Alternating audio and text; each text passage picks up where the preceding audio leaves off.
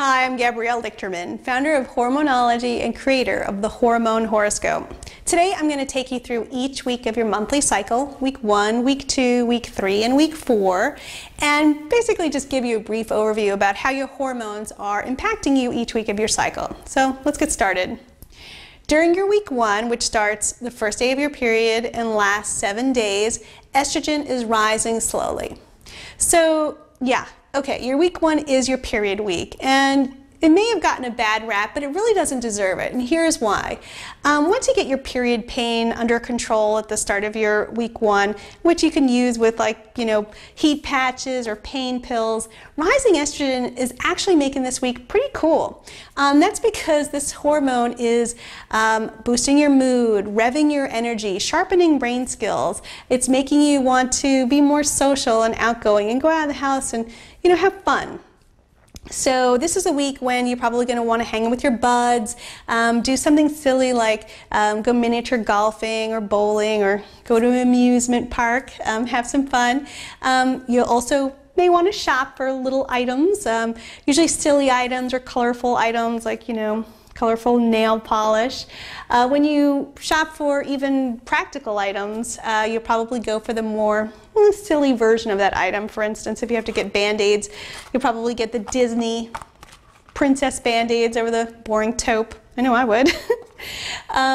During your week 1, your libido rises a bit, and for some women who don't like messy sex, there is a product on the market called the Instead Soft Cup, which you can get at softcup.com or drugstores. I got this at CVS, and it basically works like a diaphragm. You just pop it in and it collects menstrual fluid neatly and discreetly, and I don't get paid to promote this product. It's just really the only product on the market like it, and it's pretty unique. It's pretty cool.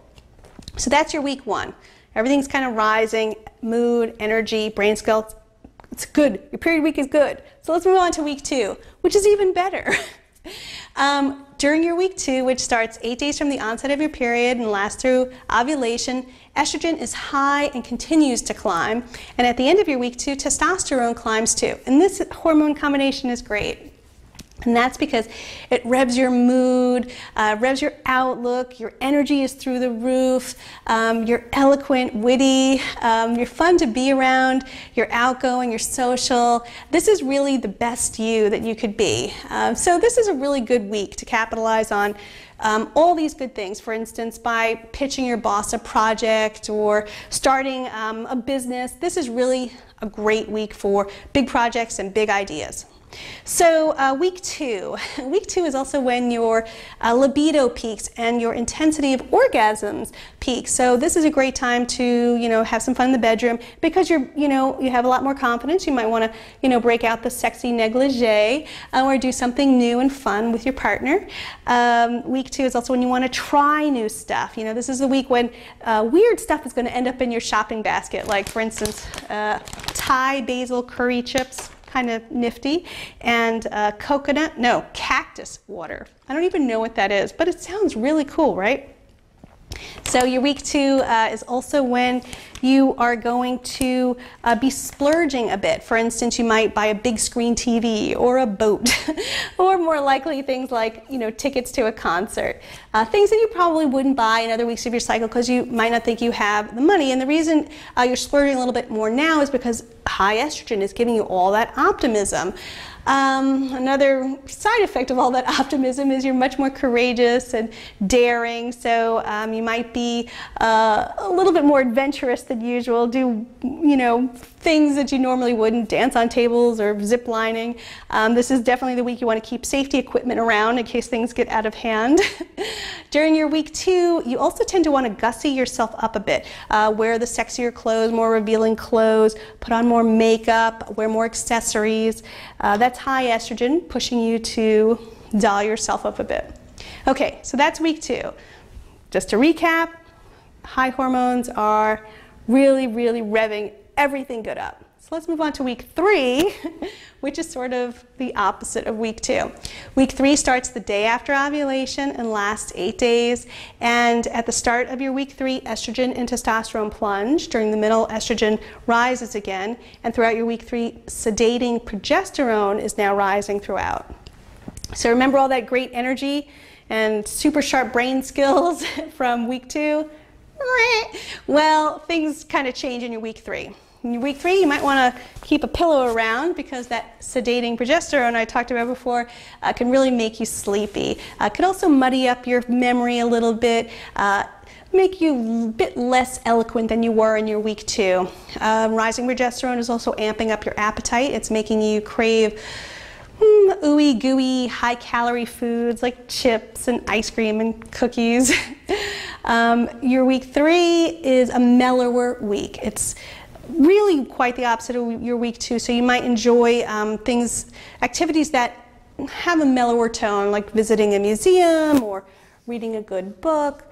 You might want to keep some tissues around in your week 3, and that's because rising progesterone can trigger a little bit of the blues, a little bit of the waterworks.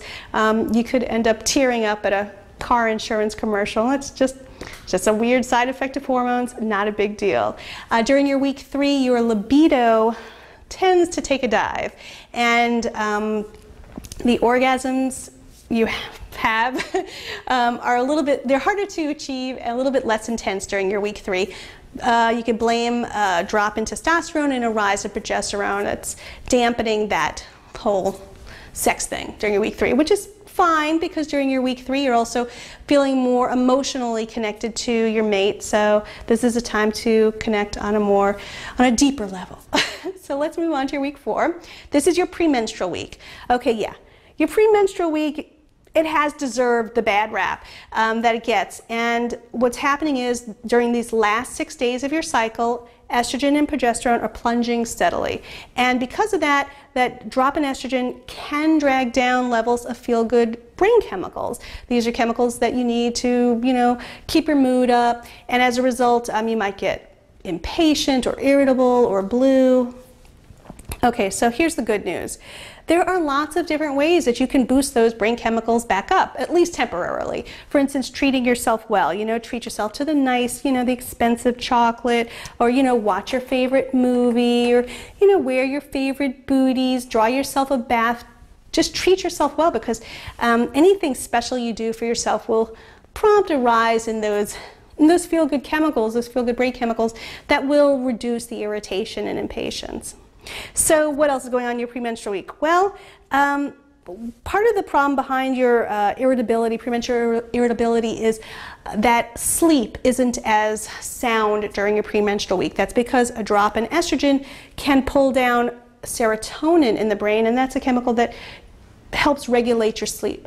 So there are a few ways that you can improve your sleep. You don't have to put up with it. I like to drink chamomile tea. It's mildly sedating. If you try it, drink it a couple of hours prior to turning in so you have time to void your bladder. I also wear a sleep mask to block out light from that I can't block out, like the neighbors next door light. But also if there's a sound that you can't sleep through, wear earplugs. Do anything you can to be proactive about getting better sleep, and you'll wake up in actually a better mood because of that. During your premenstrual week, your libido actually rises. Researchers think it's because your body's preparing for menstruation, so it's activating nerve endings down below. Well, the one bad thing is that a drop in estrogen can make you a little dry, can reduce lubrication, so just keep a little bottle of lubrication by the bedside and you'll be fine. And that's basically your week 4.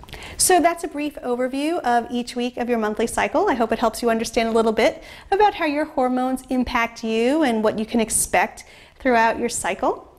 Of course, there is a lot more to know, and you can find out a lot more at my website, hormonehoroscope.com, where you can get your free, of course, hormone horoscope, as well as tips about how to get the most out of your cycle and really learn about great research about how your hormones are impacting you in so many ways.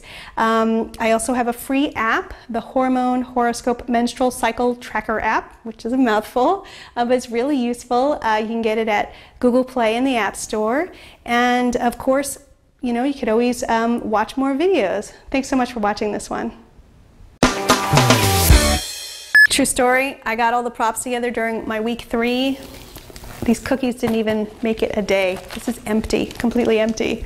And if I'm going to be completely honest, so is this. Professional hazard.